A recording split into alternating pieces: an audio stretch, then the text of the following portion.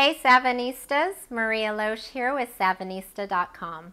Don't you hate it when you need a nail file or a safety pin or a hair rubber band and you're shuffling around in your purse and you can't find one?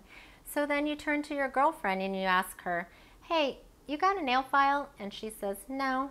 Well, that's a bummer. So I'm here to show you an easy and inexpensive solution to that very problem by creating your very own Savvy purse kit. So let's get started with the actual pouch that we're going to put our items in. Now this is very important, ladies. The size is very important. I'm stressing a 4x8 with one zipper.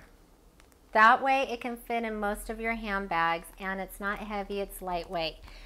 Clear is good if you want to, see all your goodies in there, or if you're into something a little more fancier, you can get something more decorative.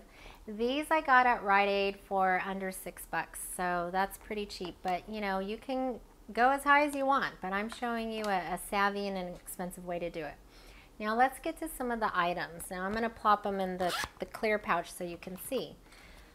Safety pins, hello. Well, you can buy a box of these. You can find them at CVS or Rite Aid or one of those places, or Target. There's a box of them, and buy them and get a few and drop them in here.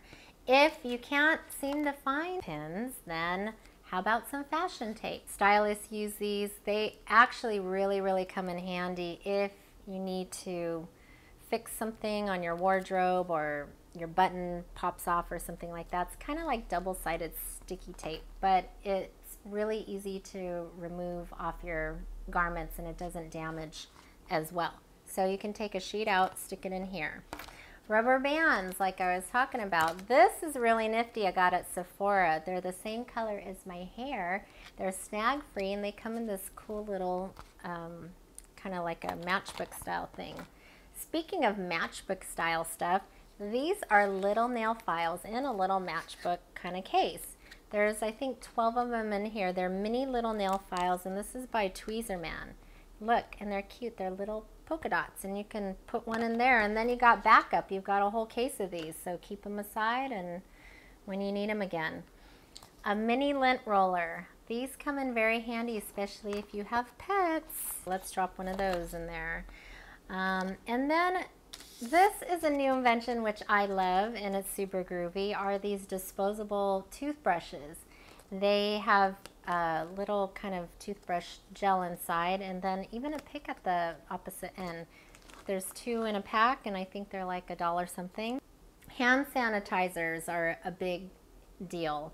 So I've got various options here. The one that's the most popular is the gel, but I like this little spray one that I found at Whole Foods, and it's all natural, alcohol free. There's also the towelette types as well. So whatever one, floats your boat, or you can find, then, we'll drop them in here as well. This is a different little thing. It's not antibacterial wipes. These are actual cleansing wipes for your face. So, you're running around all day, you're sweaty, your makeup's kind of, falling down. You need to freshen up a bit. These are good. I also got this at Sephora, and these were $4, and there's 10 of them in here, so that's not too shabby. And then we've got hand cream. This is by Bliss, and I love Bliss hand cream. It's so super yummy. This one's $8. My mom thinks that that's an outrageous price for a little hand purse cream.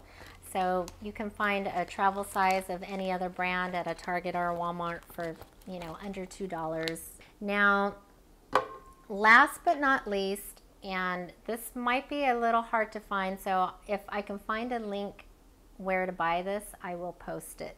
This is a combo comb hairbrush thing. They used to sell them at a local drugstore like a CVS or Rite Aid, but they don't anymore. They have some other different types of versions of these, and I really like this one. So guess where I found this?